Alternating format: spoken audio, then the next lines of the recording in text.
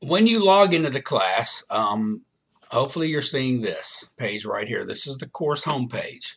If you don't see it and you see this entire screen here, then you need to just click on the menu so you open up what I refer to as tabs. You'll see me as in emails, or I'll direct you to the video lecture tab or the due dates tab, things like that. So these are called tabs. Right here is your course home tab, which is where you will end up when you log into the course and click on the MAT 150. So here's my announcement. If you don't see it, click that little drop down, that arrow, and to see if there's any things I've posted. Right here is kind of a calendar. I'm obviously recording this well before the 20th, but everything's available to you. And you'll be here on the 20th, but you'll see things are starting to turn due already. And if you notice, the pretest is due after the first 3 assignments, but that's just because I have to give people till the 28th. If you wait till the 28th, take the pretest and start your work, you are way behind already. Okay, so get busy immediately after watching this video and get started. Okay, so this is just a way to kind of see when things are due. There's other ways to see where things are due. Here is, breaks it down, the date of the pretest and other assignments, but you have to do the pretest before you can do your other work. So make sure you do that. Run your browser check. Make sure you're using the appropriate website, web browser. Internet Explorer does not do well with my math lab for whatever reason. So either use Chrome. I think Mozilla is the best because Chrome, I think, from my understanding, does apps. And sometimes some videos are hard to view on Chrome. So if I were you, I would do either Safari or Mozilla, but that's just me. I'm old. How to enter answers. It's not a bad idea to click on that just to kind of get familiar with where things are. Sometimes you got to access fractions, parentheses, things like that. It'll take you through there. This kind of gives you an overall progress. So there's a lot of good information here on the opening page. Announcements, I'm not going to go there. Start here, you've been there. So here's just the instructor information. I don't hold office hours in the summer, but again, my name is Bob Biega. They're by appointment. So hopefully if you really need to see me, we can find a time. Not always easy because sometimes they, are cleaning and things like that, and it's hard to get in my office. Not always, but sometimes. Email, my preferred method of contact. Please be patient. I mean, if you email me at midnight, I'm obviously not going to answer you till the next day. I'm sleeping. I don't get notifications for emails on my phone, but I do check it frequently. Normally, I will get back with you shorter than 24 hours, but I like to just give me some leeway just in case something happens. Okay, but weekends, who knows? I could be out of town. I could be doing things where I'm just not checking my email. So, you've got to be patient, and I will work it out. We'll work it out, so don't panic. The syllabus, please, I would print this. Click on the link there, and have it because it has more contact information for me, my division dean, links. We have the course competencies, the course description, to make sure you're placed appropriately. Here's information about the 60% you need on the final exam. Nothing I can do about it. That's our policy. I can't just, disregard it. Here's your technology. Read through that. You're in the course, so obviously you've got the course ID. I will say if you are getting temporary access, you've got 14 days to upgrade to full access. There are instructions on the registration handout on how to go from temporary to full access. Make sure you read that. Attendance or optional textbook. You don't need a hard copy. It's an ebook. So, no need to spend money on it. Calculator. There's certain calculators that we do not allow in the tutoring and the proctoring lab. So make sure that your calculator is not one of these, and you have the right one to take with you to your test. Attendance. Okay. Log in once a week to at least to be in line with the attendance policy. Talked about the pretest, so make sure you do that. Email policy, talked about that. Class structure, do not procrastinate and get behind. Okay, you've got to be self-motivated, self-disciplined.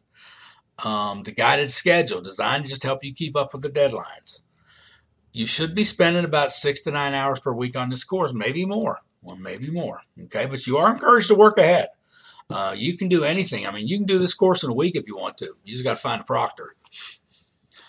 Homework, I'll show you where that is. It's 20% of your grade. Exams, okay, they're located in Take a Test. There's 2 or 3 different places to find things, but here again, talk about the final exam must be proctored. It's 20% of your grade, and you've got to pass it, okay.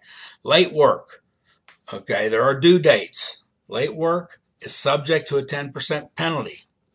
Makeup work, I allow 1 extension on a missed test, but you need to contact me. Okay, if you miss more than 1, you get a 0. Here's your grading scale. Incompletes. It's got to be something really, really traumatic, tragic, to where you cannot finish the course. Then the withdrawal policy, you can go June 26th. There's a link there that takes you to the website. Things have changed as far as withdrawing. At BCTC, you can withdraw on your own now. I do give that permission. So, just go to the webpage and it'll kind of take you through the steps. Here are links for policies and procedures. If you have an accommodation, you need to go through the DSS office. I cannot accommodate you without any written documentation from them. You can read through this other stuff. And here's your course outline. Now, this is also the same thing I have in the due dates document, but it kind of gives you a pacing. And you'll see, it's like every 3-4 days something's due. So, it's a 6-week course. 2.5 times faster than a regular semester. So you're going to be busy. So if you're not ready for this, you need to think about it. But if you're, all ready and you're good and you think you can handle it, then go for it. Okay. But it's not one of those, it's not one of these classes you can take a week off. Okay. It's got to be doing something every day, every other day at the most. Okay. And again, some more information about the final. I mean, if you don't know the final needs to be proctored and that you must pass it, then you don't read my information. You're not reading my information or not watching my videos, because I tell you this too many times. All right, so that's the syllabus. Here's the discussion board. And, just give me a little shout out. We're trying to become more interactive with our students in online courses. So this is kind of my first attempt at, more interaction than you emailing me, asking me questions, and me emailing you stuff out, maybe some interaction within each other. So feel free to reply to other members' posts, get to know each other. So please take a minute or two to give me a shout out. The video lectures. These are, I know I'm really creative with my names. My daughter gets on me quite often and says, Dad, your video's 1.1. I'm like, well, that's what it is. So, they go along with the homework, with the sequence of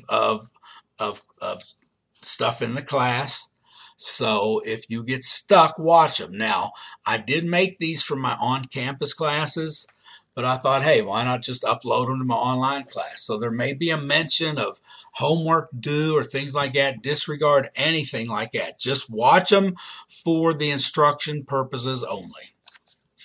Due dates. There's the document I talked about, same as what I just showed you on the syllabus, okay? When things are due, they're due midnight Eastern Standard Time. So if you're out in Western Kentucky or on Central Time somewhere, that's actually going to be 11 p.m. your time. Okay, I give 2 hours for exams, so if you want the full 2 hours, you've got to be 2 hours before the deadline. Okay, you can't start at 11 and think you're going to get 2 hours because it's going to cut off at midnight. Your graded homework. This is where your homework is located. As you can see, all these green arrows means I got to do the pretest before I can do these other assignments. So the pretest is not like some long, hard thing. It'd probably take you 3-4 minutes at the most. So just get in there, take it. There's acknowledgments in there about due dates, other information that you just need to answer yes or no to. Okay. Here's some extra practice. I create extra practice problems. They are optional, and once you open it up, read. These are optional. These can be done online in the study plan. Or if you like pencil and paper, you can just go to the ebook and pull them up and do them on pencil and paper. Okay, but they are optional. Take a test. That's kind of where your tests are located. Okay. The grade book will go over your grade. So if you want to kind of see where you are, what you've submitted. Now, basically, you get graded on what you've done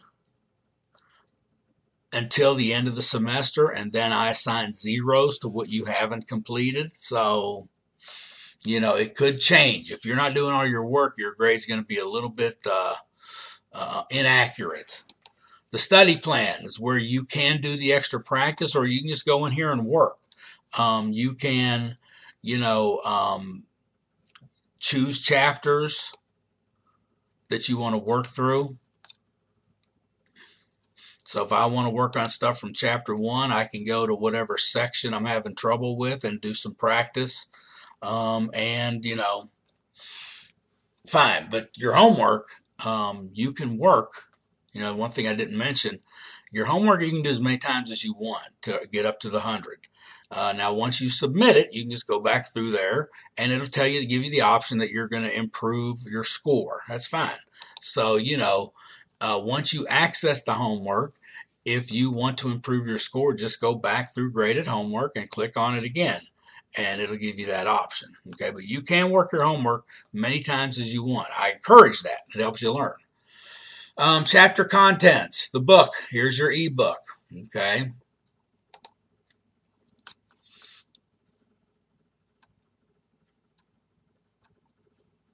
Proctored final exam information. Read through this. Here are links to the BCTC Testing Center, other KCTCS test sites, and ProctorU. ProctorU is a service that allows you to take your final at home. Okay, some people can't get away. It's going to cost you extra, depending on how much time you want. Could be 20, could be 30, and you have to have a webcam. Okay, but that is an option to you. I get 3 or 4 students each class every semester to use it. But read through this to make sure you know what you can bring, and just refer to it as the date gets closer to the final exam. I've also listed some helpful hints for each section. So you can click on which one you want, scroll to the bottom, and there's the hint. It's not really examples, it's just kind of like processes. I believe in process and procedures. Grading policy, I give you an example on how I calculate your grade. The multimedia library, you can pick which section you're working on, which chapter, and you can see other items available to you that I don't have. Like I have my video lectures, the author has video lectures, and you can find for every section what's available to you and use it as a resource. Here's the BCTC tutoring information and the online tutoring. This is BrainFuse. These are the instructions. You can access BrainFuse through Blackboard. How to drop the class. Right here. If you're a BCTC student, we have a link, and like I talked about earlier with dropping the class, you can do most of it now on your own. These are the videos, the textbook videos, author in action videos. Again, guided lecture notes go along with the author in action videos. They are not mine. And then that's about it. I mean, there's email. You don't see a lot of this stuff, but there is email stuff you can either email other people or email me with. But before we leave here, I want to show you one thing on the homework, because I've given you a lot of stuff today, and it's a lot to remember. But when you work your homework, okay, I go to question 1.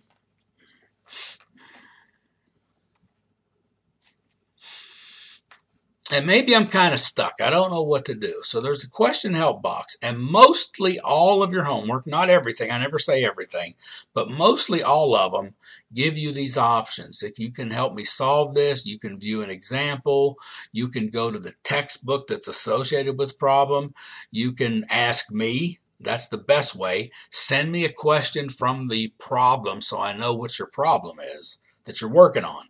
I've had students just email me stuff, and I'm like, well, I don't know what you're talking about. So send me an email through the question itself, unless, of course, it's just a general question.